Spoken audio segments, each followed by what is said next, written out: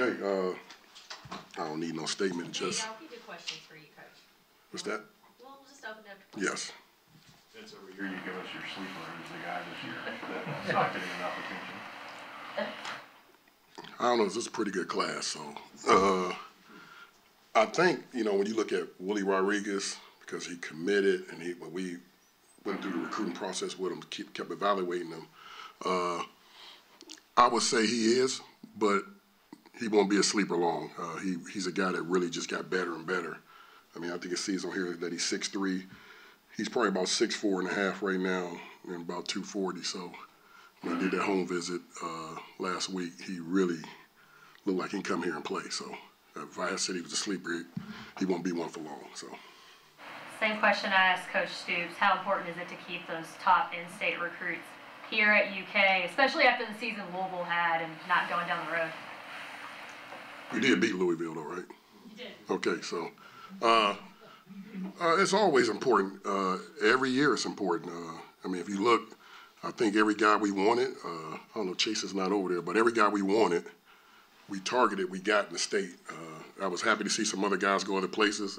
It's showing how Kentucky football is going. But if you look at them top 5 guys we got, they were recruited by a lot of guys. And, you know, I just think every year, you know, we got to keep the fence around Kentucky with the top guys and then branch out.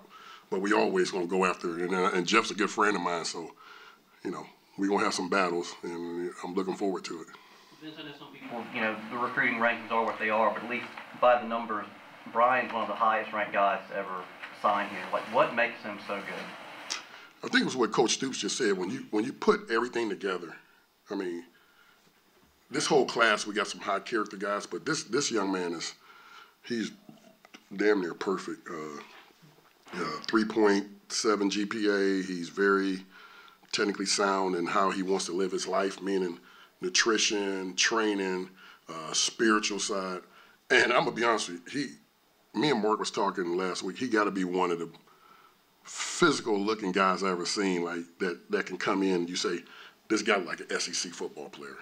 I seen a picture where he was standing next to, Myles Garrett, and he looked bigger than him. And Myles Garrett is a big guy. So he's just, what I love about that young man is the way his dad has raised him. A lot of coaches stay away from something like that. They don't want to be where dad is that's very involved. But you look at me and Mark, where we came from, our dads were very involved in our life. They were very strict. And so I think we related to that. But this kid they need to do a study on him. If you just talk about him as his makeup as a young man. So we're very excited to have him. How's that relationship with him and his family? How long does it go back, being one of the many Youngstown guys you said? Believe it or not, it goes back probably about 10, well, with his dad, about 20 years.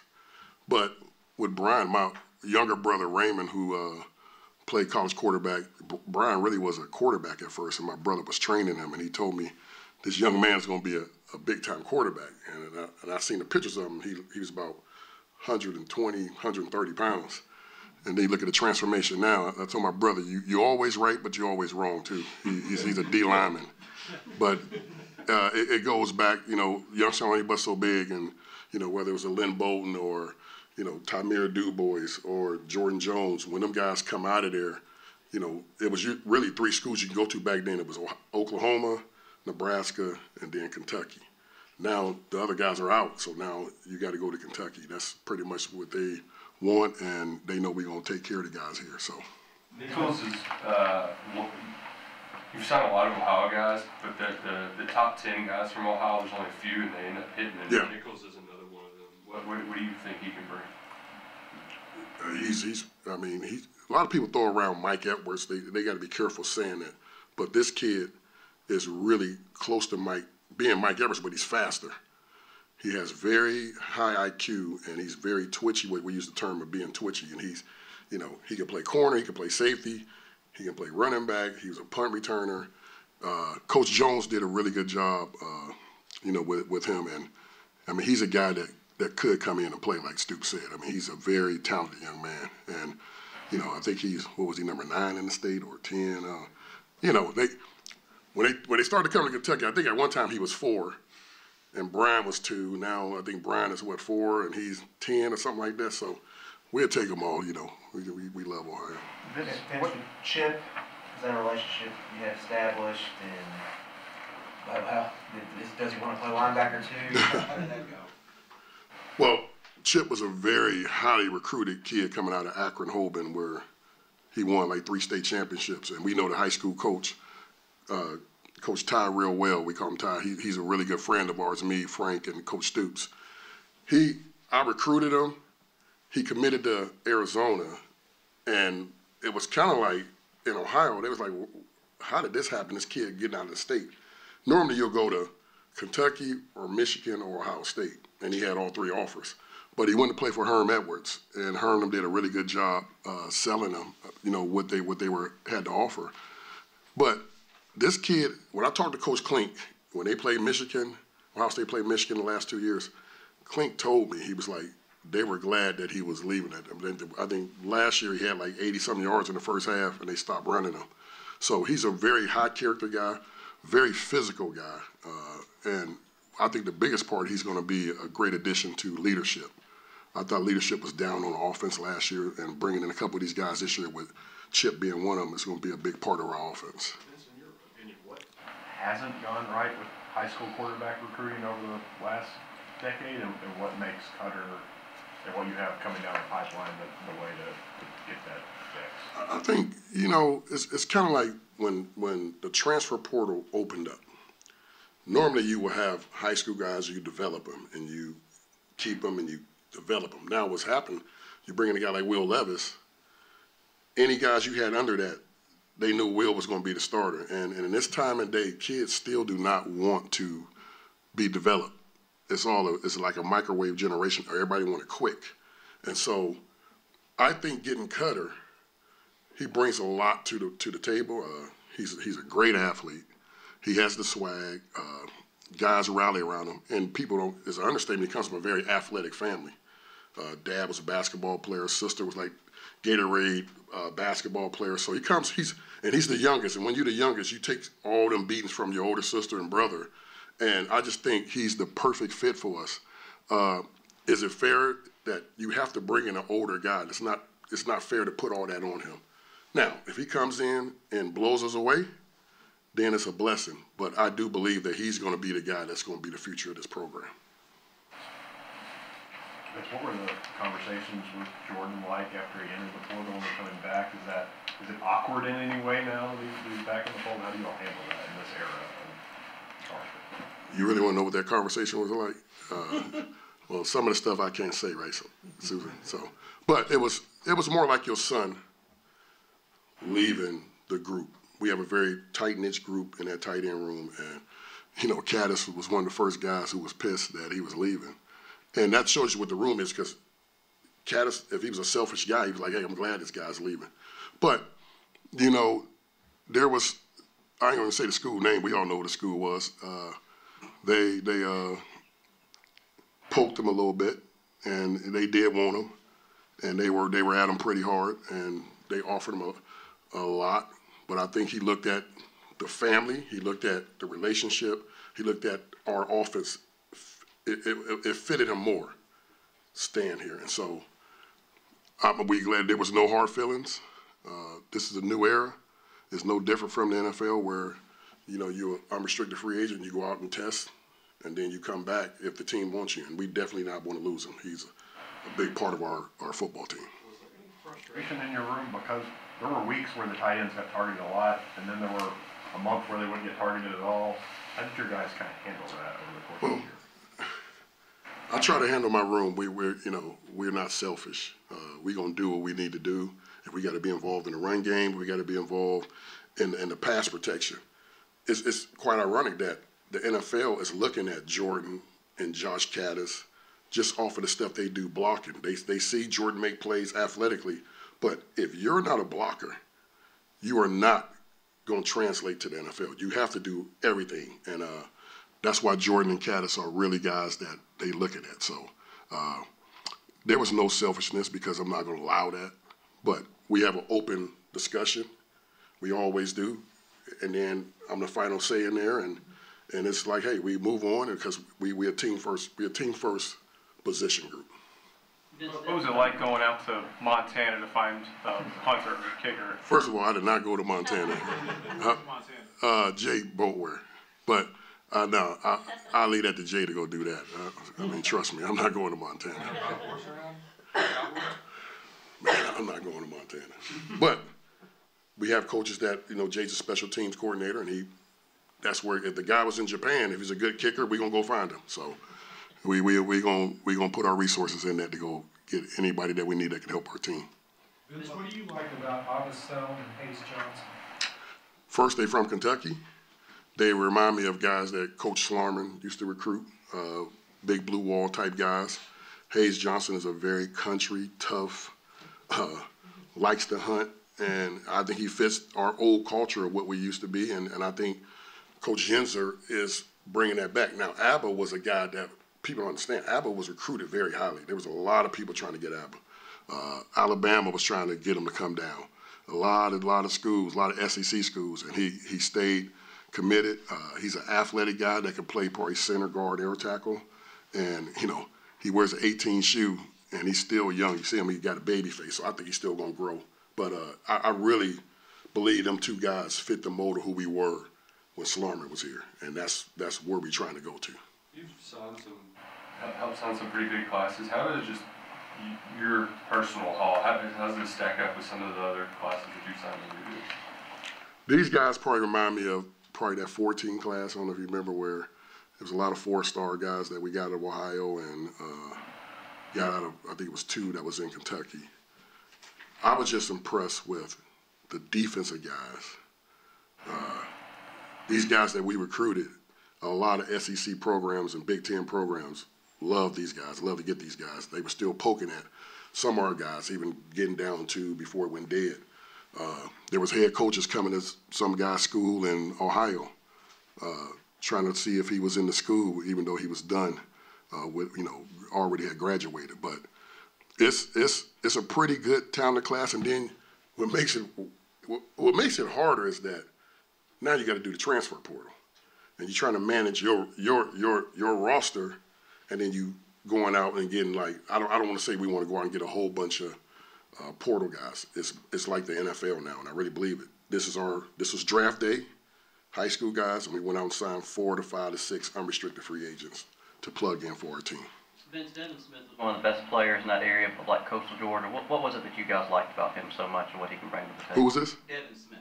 Devin Smith. Oh, I mean, he was just like anything else. When you look at guys and you have these battles going down to the end, you have to stay. It's just like I always use it, if you're trying to date a nice-looking woman, and you finally start dating her, you better keep giving her nice stuff and bringing her flowers and bringing her chocolate, because if you don't, somebody else is going to do that. So I just feel that, with Devin, that it was like, you better always do your homework. That's in recruiting, period. You can't talk about specific recruits in the future, but there are some younger brothers coming up. What are the dynamics of recruiting younger brothers or family members of guys that you've recruited before? Don't piss their parents off now. Don't piss the people off now that are players here, and just do right. It's no different when you recruit a guy that went to a high school in 2014, and now they got a guy coming out in 2020. Everybody talk, and if your program did that guy wrong, you're probably not going to get that kid. And now if you got a brother or a cousin or a nephew or something like that, you better have a good relationship with that school, because 9 times out of 10, there's so many other schools out here, they look for something to be bad. So I think it's always about relationships. And I'm going to tell you guys this, relationships won over this recruiting class. I don't know how many times, you can just be a good guy and they like you, but at some point, we have to step up and compete, because we are really close. You look at the guys we're signing and even look at the games we have won. I mean, I give Jeff Brom a lot of credit. They were a game away probably from being in the playoffs, and we went down there and beat them on their home turf. So we just have to go to this new wave of where we're at in recruiting. And I know it's Christmas time, so I don't say, hey, guys, give it this or give it that. If you want your program to be where it's at, and you can give, we thank you so much for giving. I think it's really good when your state school wins, and I think we are very close to taking this to another level. Coach, when you get in the room with these parents and kids, how quick do they mention the money and NIL these days compared to years before? Well, years before that would be cheating, so I don't know if that ever came up, but I will say this. It's the new wave, and that's a good question. It's a new era we're in, and some people, the guys that we recruited were highly recruited guys. But there's some people that you recruit, the first thing that come out of their mouth is, what's your NIL package like? Or what can I get this and that? And I'm gonna be honest with you, I stay away from the guys because I think it's gonna be a problem anyway. You have to adjust to the time we're in right now. So we can't talk about NIL. But when they get on campus, they can talk to Eddie Grant, he's our NIL guy, and then we got the collective, they talk to them. We're not allowed to talk about that. But does it come up? Yes. And I say, you know what, I'm not suited to address that. I can tell you when you get on campus, you can talk to these guys, and that's how it happens. You talk about this new era of college football, money getting thrown around. You have these high schoolers coming in, not all of them are going to be day one starters. How hard is it to obtain these guys and develop them and not get them taken from you guys later on in their careers? Relationships, and hopefully you're recruiting the right guy, and hopefully your collective at the time is somewhere fair. Because I'm gonna tell you this, guys, most these guys we got on our roster, and we got guys on our roster now that are very talented and people are poking them. They love our culture. They love the coaches here. They love the community. Susan is everybody they just love pretty much in this program. And so it's like, do I want to go somewhere else just for money? But you better have some kind of thing here to balance that out. If you don't, you're going to lose them. You see it right now. It's going all over the country. You're losing guys. We rarely have lost guys to money. But it's always been relationships. Why? I think the relationships worn out more. And, of course, you have to give them something. But I don't know how long that's going to last. Vince, with those relationships, how helpful is it to start them early? With guys like Willie and Scott, they were poking late, but it seemed like they were just too late. Yeah, so it's funny when I did Willie's home visit, I said, you know, it's kind of like a man that's going to get married and he got a wife. He really, and he looks and he's been with that person for a long time. And now, the day before the wedding or a week before the wedding, you decide, hey, I want to go over here. But you don't really even know that person. And so I look at it like that. Like, I think these are 40-year decisions, guys. For you to be committed to a school and then flip. When that stuff happened with Willie, there was another tight end that's very highly recruited that wanted to come and visit like that Saturday. I didn't take it because I have no relationship with you. And so I just think when you do that, and these guys, I see that flip the day on signing day, I really don't think that's crazy because you're not really having no relationship with nobody. You're just going in blinded now. And maybe it was because somebody offered you a little more money. To me, I still think you have to have some kind of relationship with people and trust with people. So. Mark previously been committed to Ohio State. Can you kind of give us a breakdown of his game and just what you got? So Mark Ney went to, my son Michael, who's on our strength staff, went to Toledo Central Catholic. He graduated in 2009 when I was coaching at Toledo. He went to Alabama, and Toledo Central Catholic has a lot of talent, and I was very glad we finally got somebody from, where Big Snack is from. I don't know if y'all remember Phil Hoskins. But getting from that program, Toledo Central Catholic, is like going to like Massillon, going to like Douglas. It's a very, very high-profile program. And so he was committed to Ohio State. Yenser did a really good job early identifying him. He came, visited, and we identified this kid when he had really no offers. And then soon after he left us, I offered him. Then Ohio State, then Michigan, then Auburn, all these people offered him. And sometimes kids in Ohio are pressured to go to Ohio State, as you know. They pressure, whether it's an uncle, and the dad was like, Coach, that was on me. I told him, you need to go to Ohio State. He felt that he rushed too early. He decommitted. There was a lot of other schools in on him, but he really decommitted because he wanted to look at us. He wanted to take an official visit here. And, you know, he fell in love with it. He's a very physical dude. You know, there's a school in Detroit that's pretty good that we got some guys out of, Deion Walker now. They played them in a game, and we asked their coach their opinion about him. And he said, that kid is so physical, I wish I had 12 of him. And he said, we are a pretty tough team. So he gave him high praises. He's going to be a really, really good addition. He's a very smart kid, really good parents. And like I said, it was very good to get a kid from out of Toledo. Some of the recruiting sites had Brian as an outside linebacker. You guys list him as a defensive lineman here. Is he going to bounce back and forth? Is that to be determined? What do you? Bro, you've seen this dude. He's like 275 right now. But he has 6% body fat. Like, it's not. And trust me, that's all natural. He really is a guy that just really trains his body. But he's so big and strong. I think he can play 3. I think he can play the 6. I think he can play jack if he trained at it. But he's one of the prettiest looking dudes that I've ever recruited out of high school. I mean, when he come on visits here doing, some parents thought he was like a former player from the NFL coming back. And we would say, and he's only 17. He's only 17. So, no, he's a good looking dude. Let's do one more. Is this the best collection of Smiths you've ever signed in one class?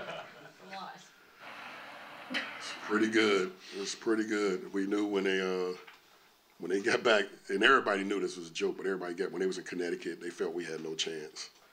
But soon they crossed them state lines and got to Kentucky. We were ready. And he got great parents. Dad's a military guy. Them guys are really good.